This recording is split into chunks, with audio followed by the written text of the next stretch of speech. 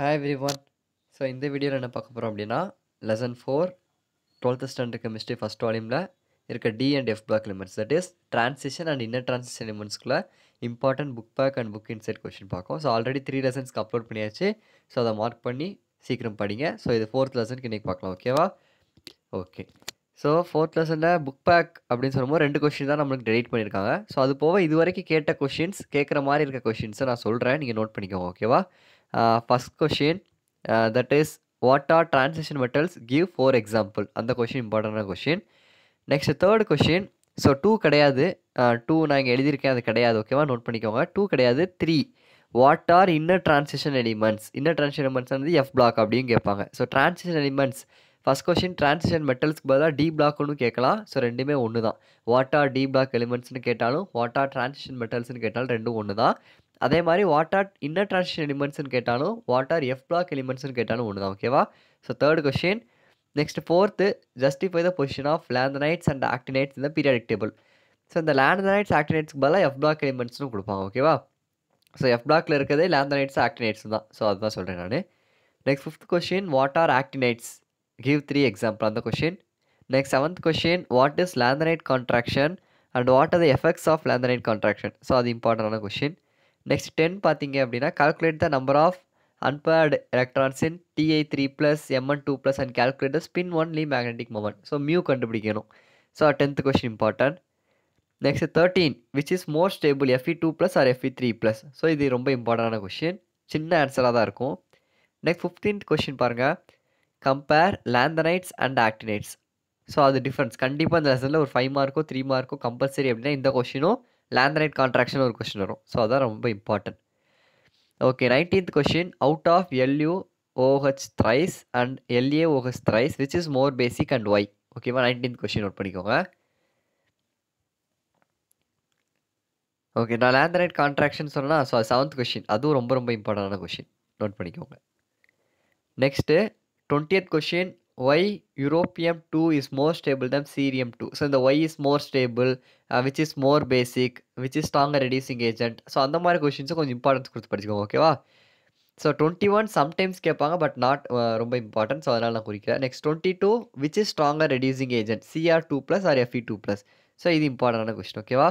So இதெல்லாம் book பேக்கில் கண்டிப்பாக இதை படிச்சுட்டு வேறு எதுவும் நீங்கள் படிக்கலாம். ஓகேவா? So first give importance to these questions. So next புக்குக்குள்ளே என்னெல்லாம் இம்பார்ட்டன்ட் அப்படிங்கிறத பார்ப்போம். ஸோ ஆல்ரெடி நான் இந்த லெசன் வந்து நம்மளுக்கு புக்கு பேக்லேயே நிறையா வந்துருச்சு கொஷின்ஸ். ஸோ அதனால் புக்குக்குள்ளே ரொம்ப கம்மியாக தான் இருக்கும். ஸோ அந்த கொஷின்ஸை நான் என்னென்னு இம்பார்ட்டன்ட் நான் சொல்கிறேன், நீங்கள் மார்க் பண்ணிக்கோங்க. ஓகேவா? புக்குக்குள்ளே பேஜ் நம்பர் 107 எடுத்துக்கோங்க.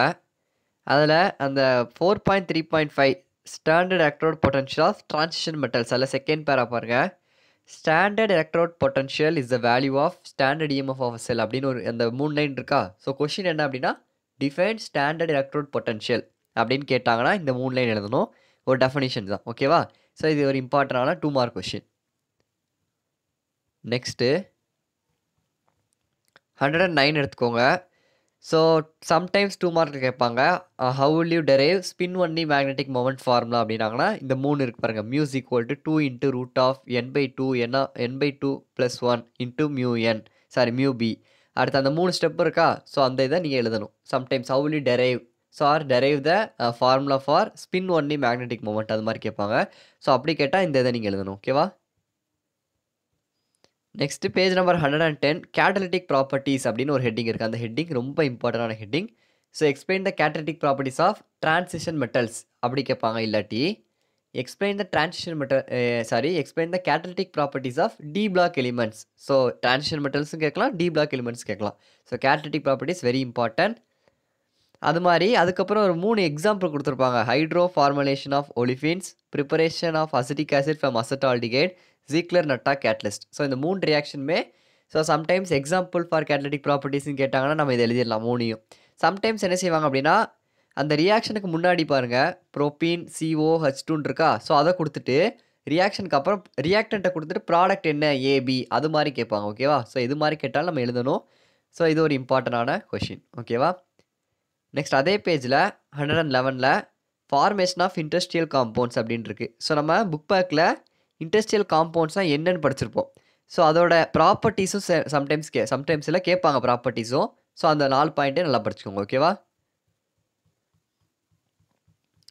Okay. So these are the important questions from book back and book inside of 4th lesson. So next 5th லெசனுக்கு பார்க்கலாம். ஓகேவா?